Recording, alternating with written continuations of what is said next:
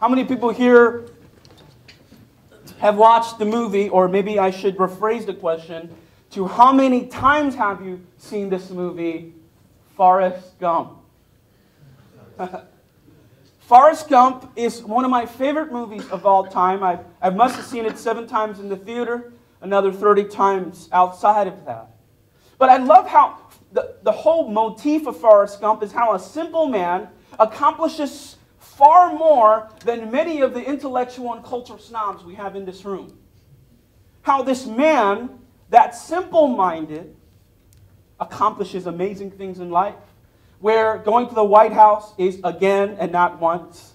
Where accomplishing and investing in Apple computer, which is a smart thing. You know, he becomes successful and famous, but all because he does what he knows. I love this scene, and my favorite scene in the movie Forrest Gump is when Forrest joins the army. Remember when he meets Bubba? I love that movie. I love that scene. But I love that scene when they go to boot camp, and the drill sergeant asked Forrest, "Forrest, why are you here?" And he screams, Tom Hanks says, "Whatever you tell me to do," what? To do, drill sergeant. And then the drill sergeant, he heard this answer, and this is the most impressive answer he ever heard in history. And he says, "You are a genius, Gump. Why are you so smart? You must have an IQ of 147, Gump. If you keep doing this, you're going to be a general, Gump." He goes, "Yes, drill sergeant." And the truth is, Gump experiences exponential success in the Army when most people have a hard time going through boot camp. Now, the same truth would apply to faith. What if, tell someone right now, what if I obeyed and did what God told me to do, rather than complaining or having a poor attitude about it when He said to do it and exactly what He told you to do, and you actually did it rather than complain about it? I wonder what type of exponential change we would experience first internally, and then externally we would advance our life.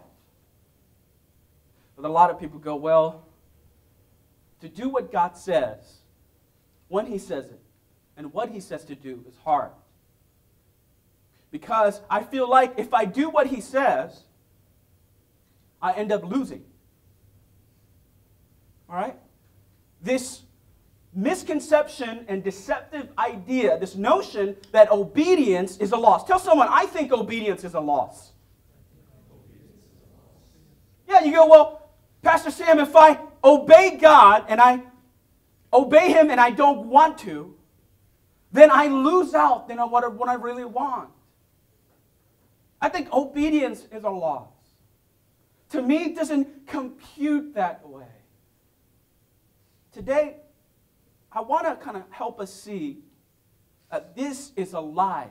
The Bible says if you what? Fully obey my what? Commands. And you what? If you follow all and follow my commandments carefully, I will what? Lift you what? High above the nations. Here is the notion a lot of us feel, and this is a feeling, of course, a lot of us feel that if we obey, we lose. But the Bible clearly teaches obedience is rewarded. Amen? Clearly the Bible teaches obedience is rewarded, but I think a lot of us have 2 problems in the way we look at obedience. We have 2 fundamental problems of how we see obeying God: fully, carefully, and holistically. We go first, we have a problem with the perception of it. Right? What's the first perception? What's the problem? Well, you fear, if you do it, you feel before you even think about what it is, you fear the result. What if? How many people ever tell themselves that when God tells you to do something and you go, well, what if it doesn't work out? Right? The condition. What if I obey and I end up losing? No one wants to, what? Lose, lose-lose situation. I obey God, I get nothing, and I lose what I could have had. So the perception of it automatically makes you struggle with it, right? Because you go, well, what is the result going to be if I obey? That's the perception of it. Second, it's the incentive. How do I know if I obey, I'm going to get something in return? I don't know. I can't see it. It's not tangible for me. Well, today I want to help us see the biblical perspective, what the Bible teaches about obedience. And maybe it can help us really debunk some of these feelings and fears that we have and see very clearly that obedience is immensely rewarding, internally and externally. All right, so let's go to this text and talk about this. What does obedience, what does the Bible teach about obedience? All right, so first, we look at this passage, verse 1. Now, I want you to read the first word with me. What does it say? If you what? Now, what does it say? It doesn't say obey. It says what? Fully. Tell someone fully. So therefore, obedience is not obedience unless it's fully followed through. Not playing both sides of the fence. Fully. So first of all, the Bible teaches that obedience is fully obeying the Lord or master, right? Fully obeying the Lord, and what? And what? What's the second word? And what? Carefully. Meaning you can't do it like, okay, I'm going to go through the motions and do the action of obedience. You have to actually think through it too, why you're doing it. Carefully. And what? What else does it say if you look down? And what? Verse 14, it says what? Do not turn aside from what? Any of the commands I give you today, the right or to the left. So you have to follow straight through it. Following, and it says what? Following which gods? Other gods.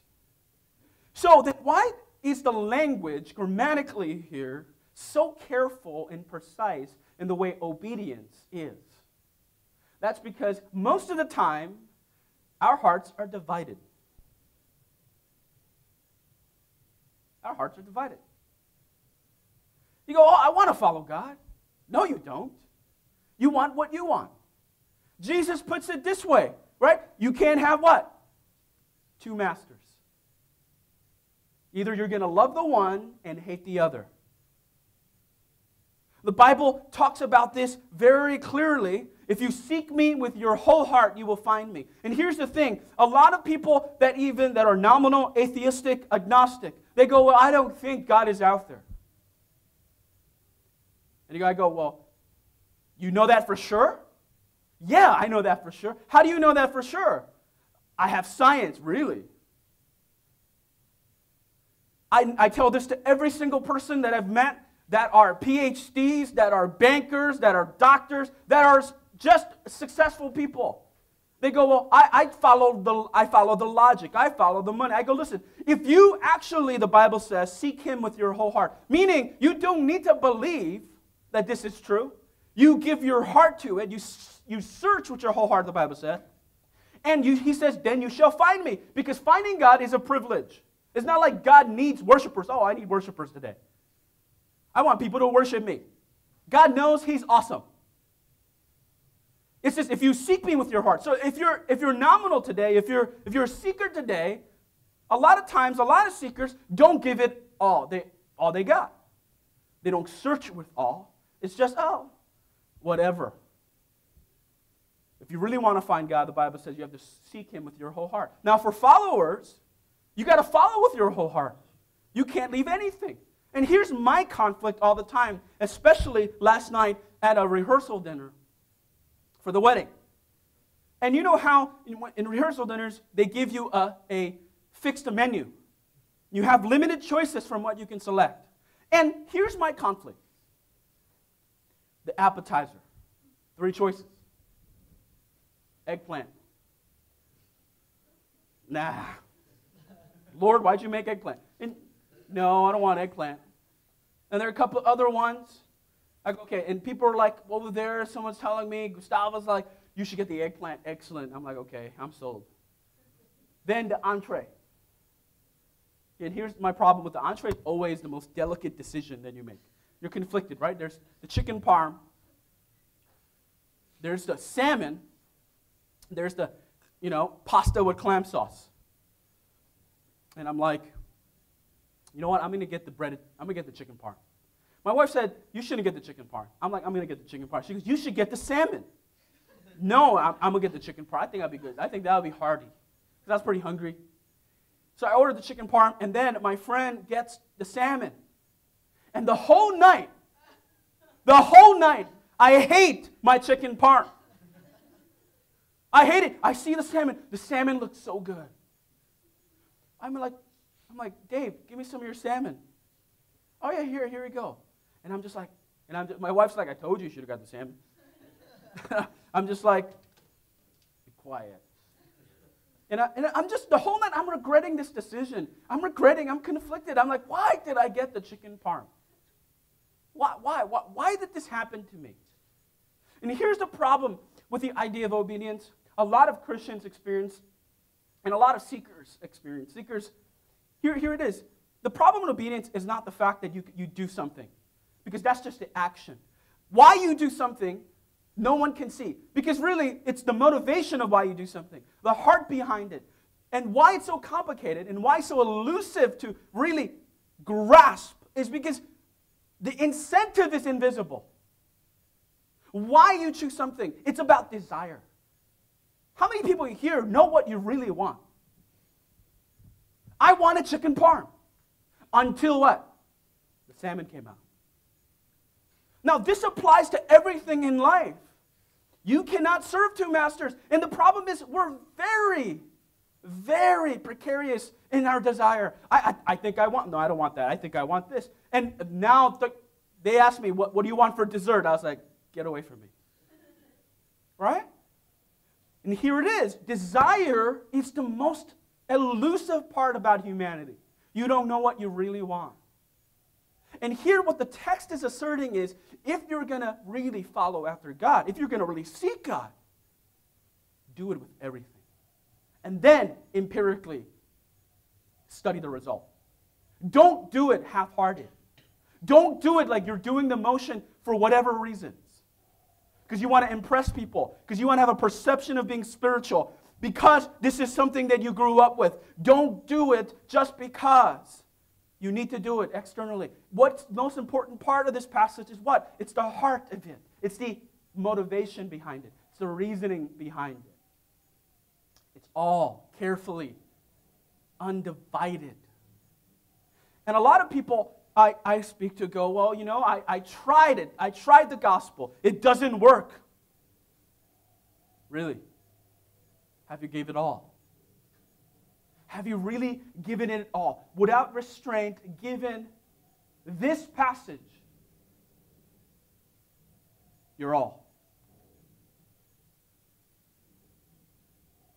So, what does the Bible teach about obedience? Well, first lesson we learned from Deuteronomy 20 is what? Real obedience is what? Choosing to follow one master fully and not partially. And a lot of times as we choose God because we think we want God, and then we go outside and we don't want God, we want that. I don't know what that is to you. The question is, what is that? Ask someone, what is that? What is your that? Right? And this is the problem with adultery, and this is the problem with cheating, right? You're with your guy, and another guy comes. I think I want that guy. Or the girl, you're with this girl, she was the girl of your dreams. And then another girl comes, I think I want salmon. I think I want that girl. But I thought you wanted this girl. I thought you enslaved for this girl for 4 years. Oh, I don't like chicken parm. I realize I don't like, and you see, so the precarious situation of desire has to be submitted here. You see, you're not committing to the action, you're committing your what? Desire, the volition. And once the volition is set, that's when the real idea of finding God is true, because you have to actually do it the right way. It's just the way what? It is. Right? You could continue to push when it's pull. You're never going to open the door. So advice to you today from this text is this. If you're a Christian and you believe in Jesus and Jesus worked in your life and you found him, don't be like, well, it's not working. Where are you, God? I'm not working for the UN. I'm not set high above the nations. I am nobody. What's going on? Are you doing it with everything? My suspicion is, no, you're not. Your desire is divided. You have two masters, and you're not following one wholeheartedly. So, let me ask you this question as we move on today to the next part of the text. Is your heart divided? Is your heart divided? I pray the Spirit of God show you where, why, and come back to him and give it everything you got. That's when the text works. Okay, so let's move down here. Now, here is the issue of obedience. And so some people would say, okay, Pastor Sam, I want blessing. How many people here like blessing? Ask someone, do you like blessing? Ask them if you want to be blessed. You want to be blessed by God. You want God to bless your life. You read this passage, you came today, and Judy was reading the text, and you're like, I came the right day. He's going to bless me in the country, bless me in the city. He's going to bless my bank account. This is the prosperity message that I like. Here's the issue here. Let me just tell you, the Bible tells it very clearly that God will not be mocked. Let me tell you, people, God is not stupid. Like we can manipulate God. Oh, God, look. God looks at the heart. I'm gonna trick God. I got you. I mean, it's called stupid Christianity. For people that actually believe that they think that they could deceive God, I mean, how did you become a Christian? You can't deceive God. God knows the motive, the inner part of every perception, every thought. You can't manipulate God. Paul says in Galatians 2 very clearly, God will not be mocked. You will reap what you sow. So a lot of people go, well, you know what? I'm going to follow God so that I could be blessed. And here's the issue. Here's the problem with this. The text says here, what's the first word? What's the first word? Read it to me. In verse 1. Last time I checked, if is a conditional statement. Read the fine print. If is a conditional statement. If you fully, if you carefully, if you give all. And you could only give all, and you can only follow carefully, and you can only give what? Fully? If you have the right motivation. God will not be mocked. Like, for example, in places in Africa, let me tell you right now, I'm sad to say, but now Africa has the largest church in the world. No longer Korea. Boo. Korea had the 7th largest church in the world. Now Africa, Nigeria, and Uganda, they have like 2 million people. Can you imagine a service with 2 million? They have to get buses to drop you off at a seat. But let me tell you what's popular in Africa. Let me tell you why so many people, and I'm sure there are genuine conversions, but let me tell you about the gospel that's famous in Africa. It's called the BMW gospel. So what people preach is, if you, and this is how they do it, if you believe in Jesus, Jesus will give you a BMW. If you believe in Jesus, Jesus will give you a BMW with gold in it. How many people, if you're poor, if you're hungry, and someone tells you, if you believe in Jesus, Jesus is going to what? Bless you and give you a BMW with gold in it. How many people are not going to sign up for that? The incentive is simple. I believe in Jesus. What does that even mean? I don't care. Just give me the gold and give me the BMW. That's the prosperity gospel. But let me just tell you right now, it's not very different from the way people understand the gospel in metropolitan context. If I believe in God, God will give me, and you fill in the blank. Right? And here's the problem. When God talks about the commandments, he's talking about what? The 10 commandments. What's commandment number 1? Do not have any idols. You just broke that because what you want is success. You want the idols of success, the altar of success. Well, if I do this, then God's going to give me success. You just broke the commandment. God's not more important. What's the most important thing to you? Success, not God. Therefore, you haven't fully given your life to God. Second, thou shalt not have no other gods before me. Well, God is last priority to you, not first. Why? Because you want success. You want what you're trying to get. So here is really the differentiation of the desire of what you're trying to get, right? Because if you want success or prosperity, why do you want it? Ask someone right now in your mind, tell someone, why do you want prosperity? Ask them that. Why do you want it? Did you think about why? Well, a lot of people do this in the Oscars. Christians come up. First of all, I would like to thank God. What? I would like to thank God for the talents that He's given me. You want prosperity for your own glory. A lot of people that are blessed for some reason forget God. Oh, I did this on my own. A lot of times people want whatever they want so they can look good for your own glory. This passage is talking about you following after God's plans. Oh yeah, that part. God's purpose. You wanting to be used by God, not using God for what you want. Here's the difference. When you're used by God for His purpose, you bring what? Him? Say it. Glory.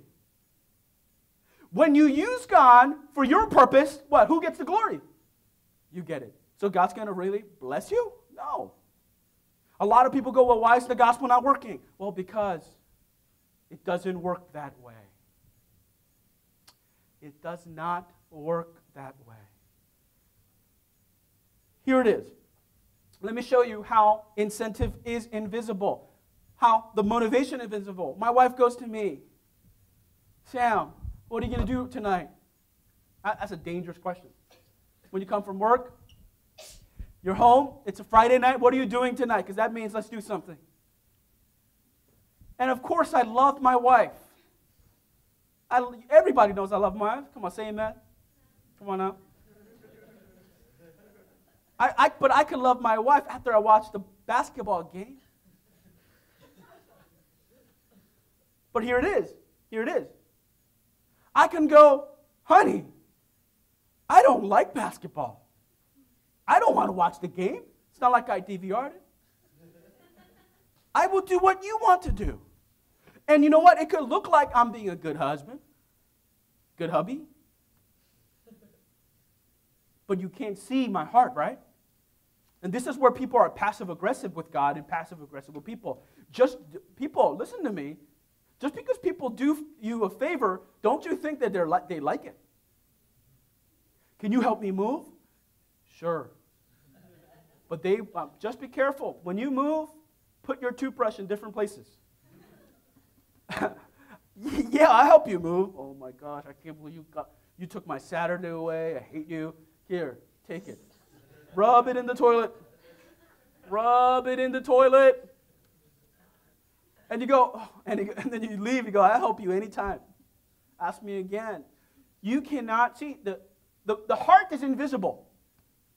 So for the seeker, they could be actually looking like, well, I'm sort of interested. I want to talk about God, but are you really? Because let me just put it this way, God is either all or nothing. It's all. Give it all you got. And if you come with the other end and you gave it all and you got nothing, then it's okay. But I never seen anyone that sought out God, that was an atheist, agnostic, or whatever, that did not meet God when they sought Him with all their heart. I found every single time God showed up in their life. And they said, oh my gosh.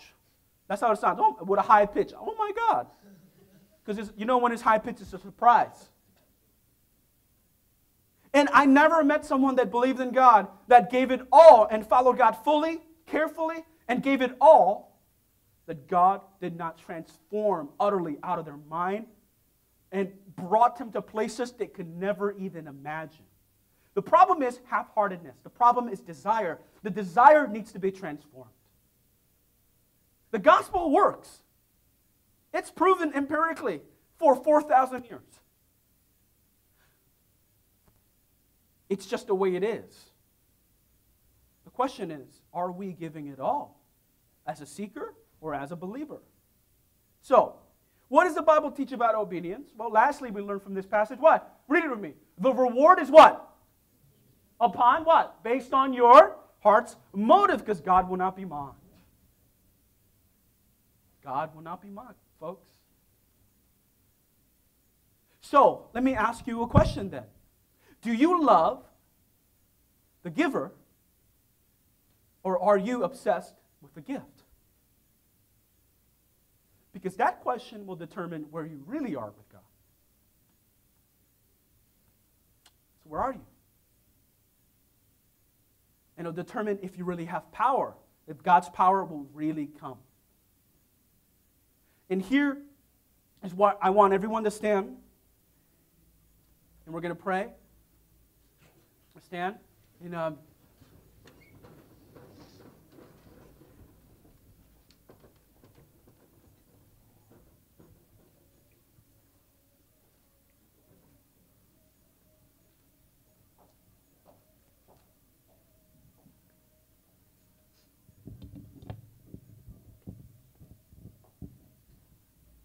are you searching for the giver, or are you simply in love with the gift? Because the giver is who you need to know. Father, today, a lot of us see obedience as a loss. Obedience is a loss if we're doing it blindly. Obedience is a loss if we're doing it to use God. It doesn't work that way. But if, catch this, if, the text says, if you want to fully be used by God, if you want to carefully be used by God, if you want to be fully be used for His purpose and for His glory, then obedience releases blessings you cannot imagine. First, for the character of the person, because the person then becomes deflated in their ego and glory and is filled with joy because they're part of something so much larger than who they are and what they can accomplish on their own. And second, it brings an ultimate clarity of the transcending purpose of why they put on this earth, as God lifts you up to represent Him well. So you lift your hands with me to the Lord, and I'm going to ask you to spend some time with God with this issue. Is your heart divided? Either you're going to love one master or hate the other. But there can't be both ways. And the truth is, if you're struggling in your faith and you're a Christian, what you're really struggling with is God being God. I don't want to follow you, God, because I want to follow me.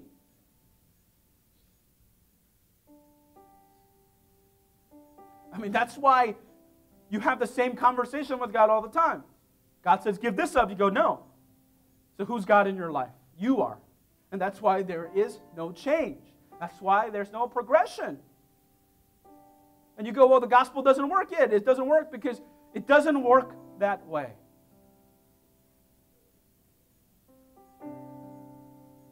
If you're a seeker today, yes, there's the intellectual components of the gospel and Christianity, and there's reasonable approaches to apologetics of God. But throughout all history, God has revealed Himself to people that sought Him out and saw and took a chance to see He was really there and searched honestly. And I admonish you and invite you to search for Him fully. So will you lift your hands to God with me today?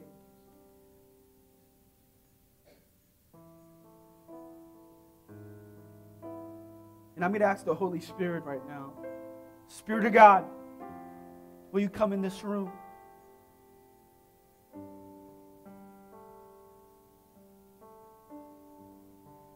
I pray no one would feel good today.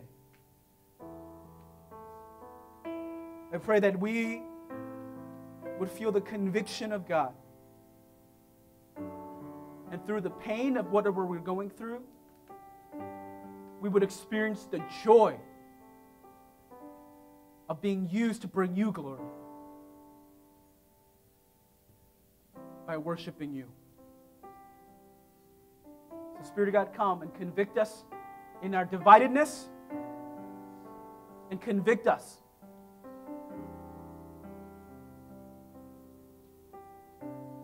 in our motive of following you.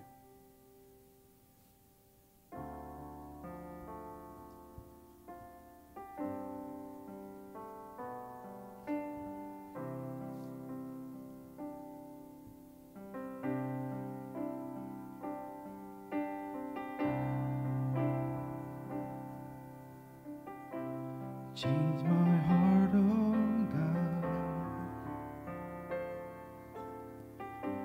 Make it ever true. Change my heart, oh God. May I be like you.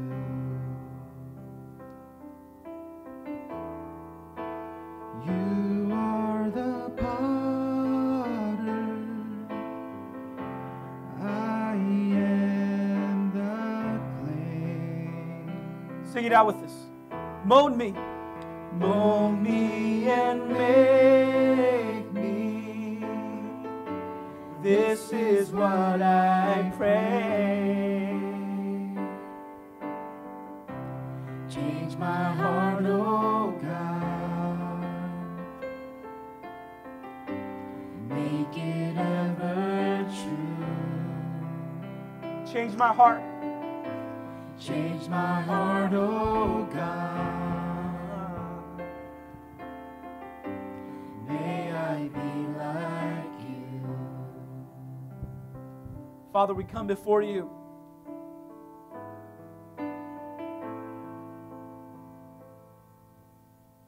We're going to declare that you are the potter. Will you lift your hands with me as we sing this verse? Let's make it our prayer. And will you right now tell the Lord, Lord, I want to be reminded that you are the potter and I am the clay. And I know, God, that I resist the finger, the hands that try to form me, to chisel me into the creation and the purpose you have for my life. And I know I resist that, God. But today,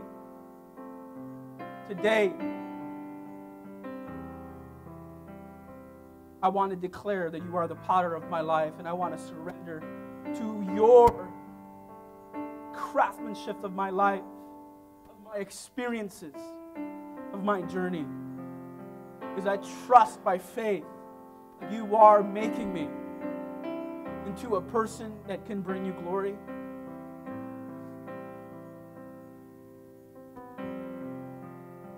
You are the potter.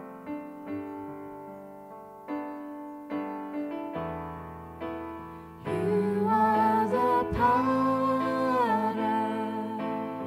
I am the clay. I am the clay. Let's make this our prayer. Mold me. Mold me and make me. This is what I pray. This is what I pray. You are the potter. You are the potter. I am the clay. Mold me and make me, Lord. Mold me and make me. This is what I pray. This is what I pray.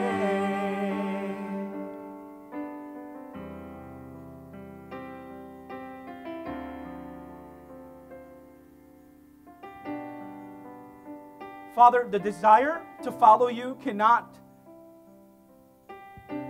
be manipulated.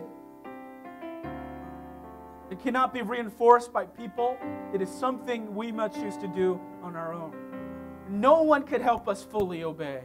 No one could help us fully and carefully and give all to God except us. It is a choice we have to make. The question is it worth it to follow through?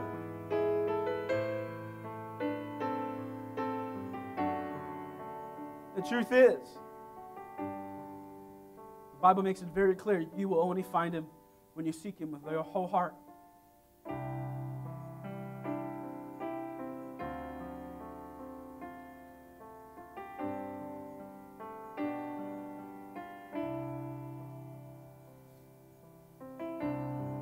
Today I pray, Father,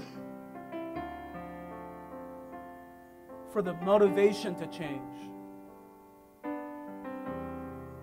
And if I'm going to do this, I'm going to give it all. And then have something to complain about. But I did it. Well, if you do it, I know God's going to show up. Because God is true to His word. The Bible says, heaven and earth will fade away, but His words will remain. The Word of God is infallible and true. If you do what it says, it releases what it says. And I pray today, God, that we will take you on that invitation and that you begin to work in our lives and we would begin to fully and holistically and carefully follow you. Thank you. In your name we pray. Amen. Let's give God a clap offering. Give Him worship. God bless you. We'll see you soon. Today we just have a couple of quick announcements for everybody, starting out with tithes and offering. You know, we want to keep God at the center of everything in our lives, and that does include our finances. So we just ask all of our members here at 180 Church to remember to tithe faithfully to God because He has blessed us so abundantly. You can tithe either on site. There are envelopes at the info booth when you leave service today. Or you could tithe online at 180church.tv through PayPal, or you can, if you have Chase QuickPay, you can go to Chase QuickPay's website and make an offering through offering at 180church.tv. Next, we have our prayer and request line, 5397 prayer. As Pastor Lydia said, you know, we had another person come to Christ this week, so that's something that, you know, a lot of us are thankful for. Yeah, and anytime we have praises or requests for God, you know, we can send those in, we can text them, or we can send an email to the website there. And, you know, we pray for these things because God is alive, God is really moving, and again, He showed it this week by bringing another person home to His house. So remember, you know, just text your requests in and text your praises in. Next, we have small groups. We have small groups that meet here in Manhattan as well as in Staten Island all throughout the week. We have them for all different demographics, whether you're from high school all the way up to working professionals and beyond that. If you're not in a small group, it's where we talk about the message. It's where we really get more in tune with what God is saying in our lives. And if you want to get plugged into one, you can just talk to Andrew Park. He's right there on the screen there, and you can talk with him. He'll get you plugged in. And if you have any questions about 180 Church, you know, who we are, what we stand for, those sort of things, you can also see him. He'll give you all the answers that you need. Lastly, we send out an email every week with the sermon, you know, to recap what Pastor Sam said. And at the bottom of the email, there's a link where you can send it to a friend of yours that you want to invite along in the journey in Christ. So you can just go to the bottom of the email, click on it right there, and send it and bring them along the journey. That's all of our announcements today.